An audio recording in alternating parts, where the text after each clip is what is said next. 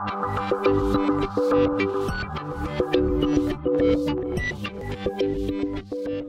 my name's Allan Stojanovic, and I'm a logaholic. I love collecting logs from anything I could possibly get my hands on, and this particular place gives me that opportunity. I work at the University of Toronto, but I'm not part of the Citizen Lab. I consider the Citizen Lab actually one of my customers. I work in the core network. I deal with a lot of the stuff that actually comes in and out of the gateways that would be the border to the university. Nothing I say here is to reflect them. These are all my own opinions, you know, blah, blah, blah, blah, blah. I have some challenges. I have a really large network. I have a really large user base. Last count I saw was 141,000 and change paid employees.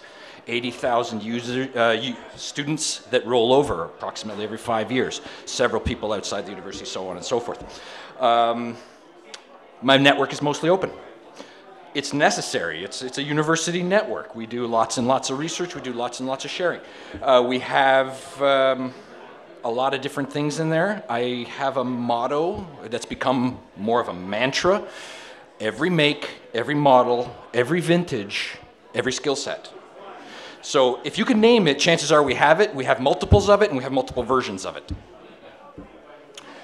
And what I really discovered when I started here, I've been here for 3 years now, is that you really don't know how much you rely upon certain things that you have everywhere else that suddenly you find missing. Because I have so many different things, I have networks that don't have certain things, like let's call them firewalls.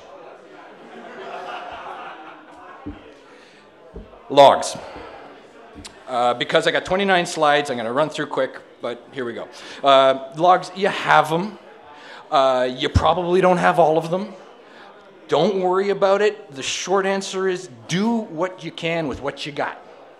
I will never have all my logs. I can't get there. However, I look at what I've got, I try to flag anything that's unusual, and I search for things that cannot happen. One of my favorite statements from a developer is, that can never happen. That to me is a security assertion.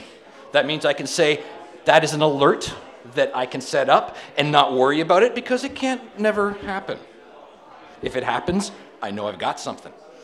Tactical defense. I define tactical defense as the thing you do the moment that you've seen the action. I'm not talking about any kind of huge strategies here. I'm not going to give you silver bullets. These are not solutions that are actually going to solve all your problems, but they're actually going to tell you what's going on your network. And that's kind of cool. The other thing that works really well is the larger your network, the more likely you are to get good results. So sometimes this will work in your network, some of these things won't. What I've got here is 6 recipes for looking at logs that'll give you good information. Okay? I got logs. Incidentally, I do not have a single meme in here. I didn't include any of them, but I did try to give them catchy names. Okay? So trial by firewall. Very simple idea here. If I've got a firewall up and that firewall is in front of a particular machine or a particular network and somebody touches a port on that firewall that I do not allow, why should I allow them to access ports that I do allow? So if they touch 3389 RDP, why should I let them go to port 80? So here's an experiment for you. Set up a firewall somewhere and block access to anybody that simply scans that firewall and log the fact that you've done it. Try that. With one IP address on my network, I was gathering between 60 and 100 IP addresses an hour. You thought I was going to say a day, didn't you? So this works tremendously well. This works even better in my particular network when I set this up on a firewall as if it was its own honeypot. I put it on a network on the side. But I do the block way over here on this other network that has no firewall.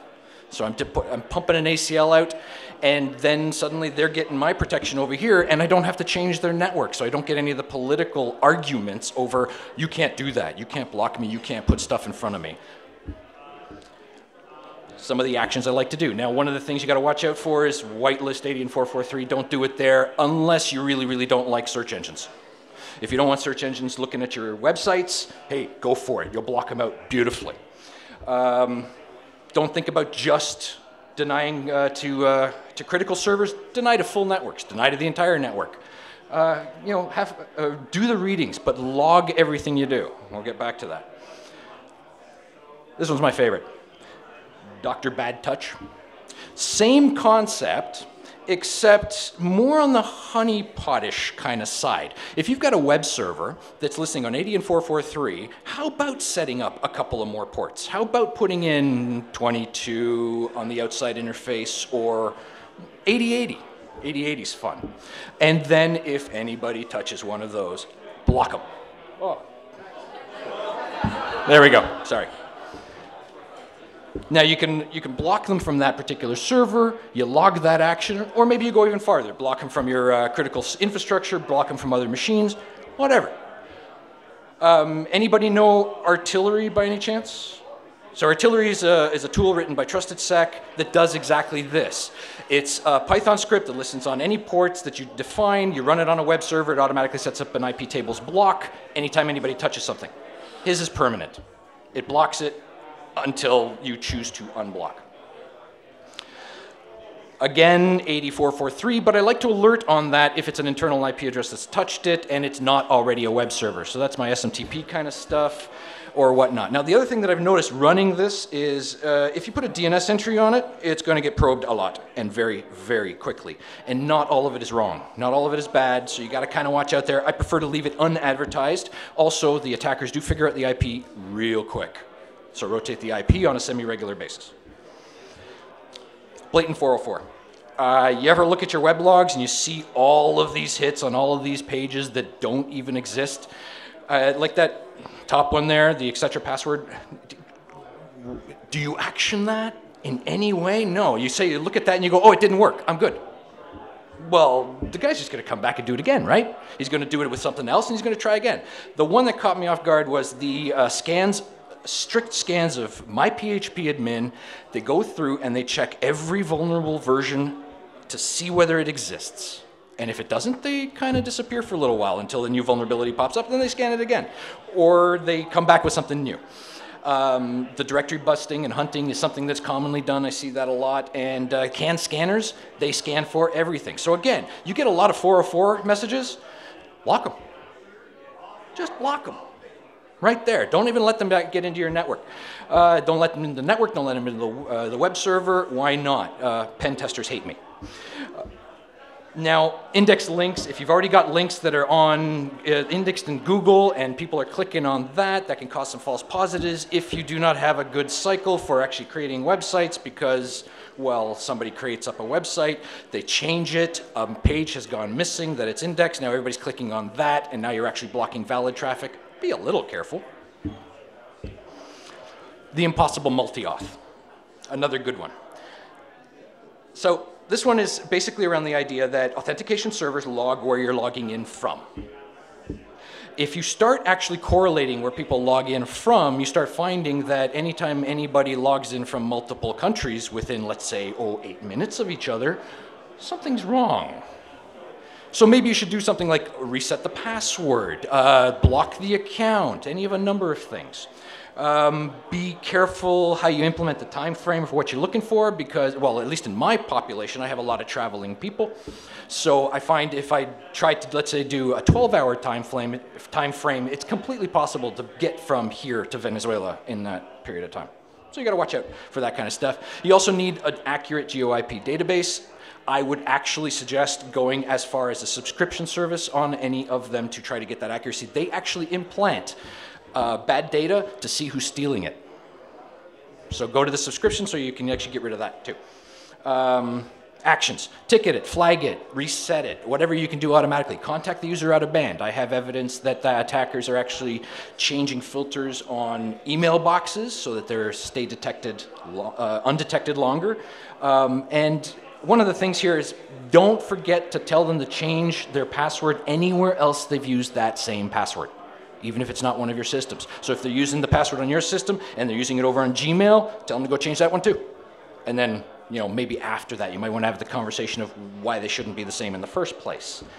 Known local auth works really well in here. So if you actually do happen to have logs for your doors, you can actually figure out, hey, this guy is on site. But as we learned today with some of the keys, the door locks, that could be compromised. But you know what? If the guy's not actually in the city and you see local on site, you still know something's wrong.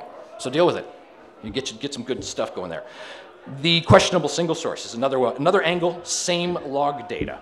If somebody's logging in, if you get multiple logins in a short period of time from the same IP address, whether they are successes or failures, somebody's trying to do something. I mean, these are obvious things, right? But nobody's actually actioning them that I could find. So you find that you get a whole list of them. You can either tag them, reset them, or do whatever you feel is necessary to be able to clear that problem if it is a problem. Watch out for NAT, watch out for Tor if you allow it at all, and watch out for proxies. The place that, the big one that I catch here is when people start signing up to other services and some of the phishing attacks, but I got better for phishing. So here's some actions for the questionable single source. Oh yes, by the way, respect the privacy of your user. If you start going at them hard and saying, hey, I saw you log in from here, and then I saw you log in from here, they're gonna stop wanting giving you stuff. And sometimes you don't necessarily wanna know that your boss just logged in from his secretary's house. That's my boss. Fake phishing. So this one is actually an idea that my coworker came up with that actually works better than I ever expected. We get the phishing attacks just like everybody else. We get them in volume. We get non-targeted, we get targeted. We get every, again, make, every model, every vintage. What we started doing was we actually provided fake credentials to the phishers. We said, here's a user ID and a password, go log in. And they do. Now, what's been happening in the past is they take the entire list that they've phished, that they think they've successfully phished, and they will then try to log in as everybody to see what works. Quick story. I had one group out of India that did exactly this. They sent a phishing attack. They tried to log in as everybody. I saw those logs. I reset all those passwords. Then I watched the Russians come back in and try to log in as all those same accounts, and nothing worked. What do you think happened next? That same Indian crew came back and started doing another phishing run, another campaign, a lot more sloppy, a lot more loud, and I don't know, maybe I'm over-imagining this, but I've pictured them having the gun of a Russian in the back of their head doing this work. You can also tag on other things. Sometimes your users are your best source, so scam and bullshit and other things that people will put likely into the username field is a great thing to trigger on if you haven't seen the phishing attack in the first place. This recipe does seem to have a limited lifespan. I can actually watch them changing their behavior as time goes on. They're trying to figure out what I'm doing. You change the credential you use, you change the IP space you use, you change when you reset them. So don't necessarily go in and reset them that moment that it's happened. Give it an hour and then reset them. So a bunch of other stuff. Also, deny the IP address that they came from. That's another really, really good one. It's also fun because then you can actually see what other IP addresses they control because they'll come back with the same list. Again, respect the privacy of the user themselves. Others. So that's kind of my big six. Those have been great. Others that I'm looking into, NetFlow. My coworker has been doing a lot of work on NetFlow. He's got some really, really good stuff. I've yet to tie it together in a correlated way with some of this stuff, but I can already see, it's my first stop to find out if anybody's talking to a CNC, if anybody is contacting any outside service or nefarious URL or anything along those lines. Refer URL has some promise. I see lots of garbage coming in there on the few, and I mean few, websites that I have out of the several thousand in my network. Signal object HTTP. If somebody's loading only that one title GIF in your website, take a closer look, because sometimes that site is actually, or that image is actually being sourced from a site that's not yours, but just pretending to be you. So that might be the start of the fish. DNS for all the normal reasons, email logs for all the normal reasons, robots.txt. This I took directly out of the book of offensive countermeasures. In your robots.txt file, put a directory that doesn't exist, and then watch your logs. It's great when they come back and they say, hey, you got a directory here called secrets. I'm going to grab this. And they try to touch that directory. It doesn't exist. You get a log. You block the IP. Everybody's happy. Round 2. Now you've been logging all of these actions that you've been doing. How about we look at the logs of logs? And what can you do with that? First thing that I started doing was aggregation. Because I'm dealing with such large networks and such huge spaces, I started actually looking at which IPs are the loudest, which ones never stop, and which ones can I tie together. If I start taking all of these IP addresses that have attacked me over time, as I block them, they start coming up in other IP addresses. Can I start putting together contiguous IP space? And the answer is yes. Yes, you can. Now, these actors are a little bit different than most. They're not the average attacker. They're not the guys trying to make a quick buck, at least as far as I can tell. I don't know for sure. But all I know is that I found a /18 that, as far as I'm concerned, is completely weaponized, and I block the entire thing. I've never seen a successful connect from them, so why would I allow them? Incorrigible users. You ever had that interview? Don't give your password to the to the help people. They don't need it. And their answer is, but you just asked for it this morning. It's like, Christ.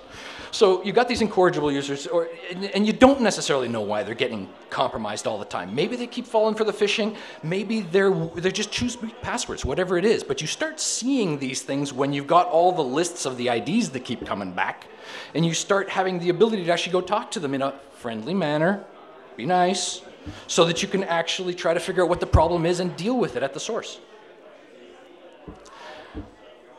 Hotspots. This goes for countries, this goes for shared IP space, this goes for a lot of little bits and pieces. The hotspot that pops up a lot for me is the open Wi-Fi, well, the paid-for open Wi-Fi at the airport. So anytime anybody's traveling, if they hit an airport Wi-Fi, it's worth keeping an eye out from my point of view, because in a lot of cases, I've got so many travelers that, just statistically speaking, they leave their password behind.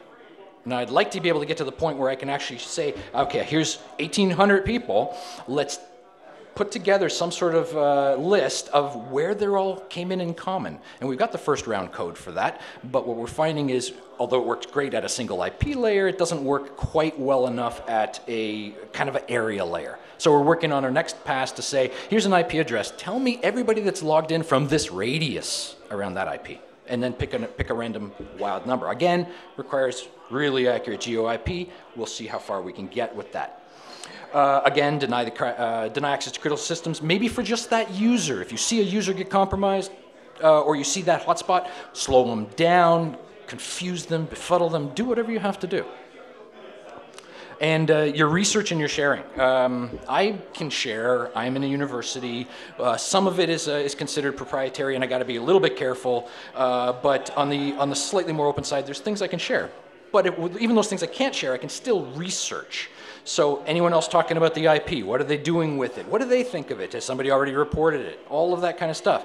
Also, this is kind of where you start thinking about things like Shodan, Shadow Server, and now Sonar, that we heard about earlier. Is that something you want to block? Maybe yes, maybe no. I personally will. So let the results help you to guide you on what your final decision is. Round 3. Action and reaction. You're not allowed to deny. Your manager, your boss comes to you and says, don't you dare block traffic to our site. Well, there's other things that you can do. Quarantine works tremendously well. Pick a period of time, quarantine them for that time, and see what happens. If you can do this with an alert on the tail end and watch them pounding their head up against a wall, it's actually a lot of fun.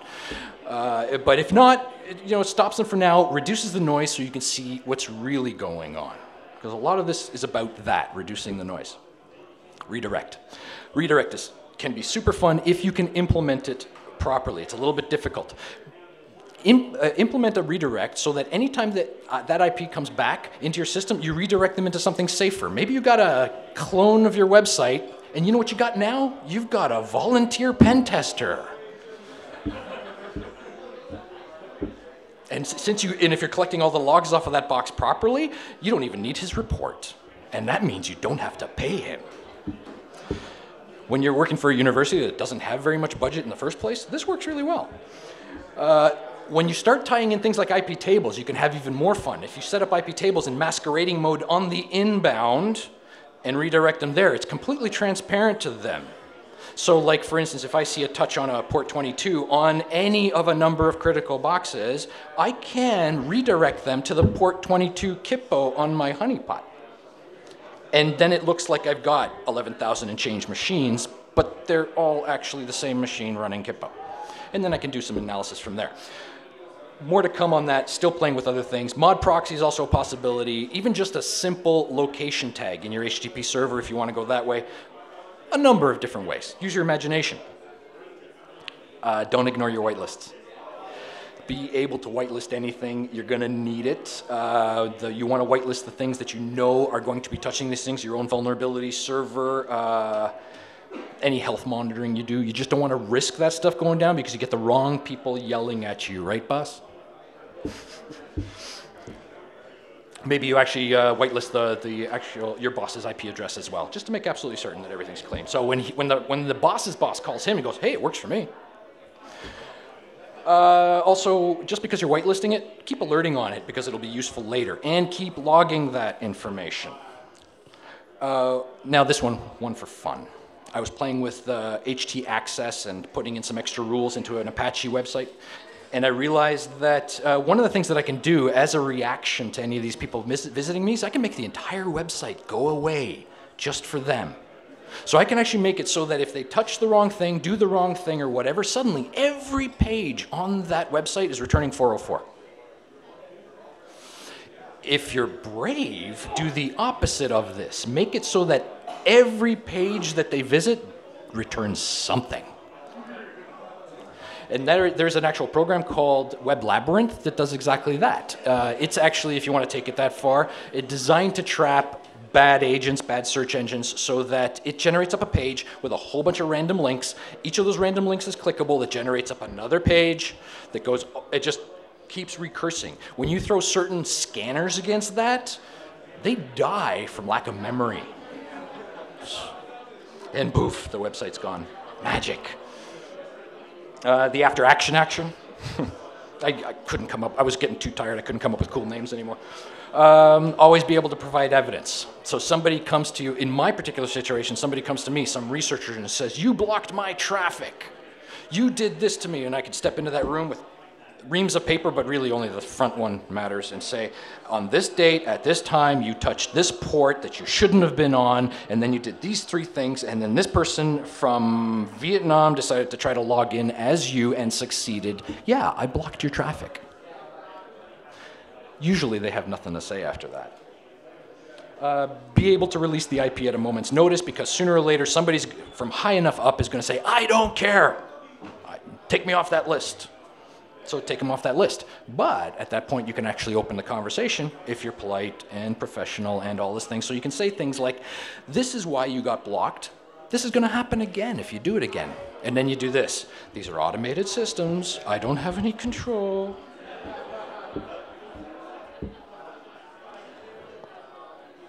Do what you can with what you have where you are.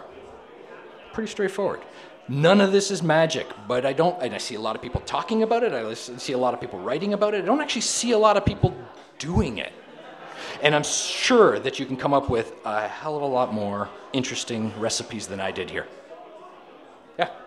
Do you see a significant amount of the same nonsense coming from within all of those Slack machines that you own, or is the vast majority coming from the dirty side? Loaded question, thank you, Stephen. My job is to protect the internet from our population, the population from our internet, and them from each other. I do not really differentiate. I try not to differentiate. And I do not have exact numbers to back up that in any way. I concentrate a lot on the outside at this time because I'm actually much more interested in the threat intelligence side of things at the moment, but I will be getting into that.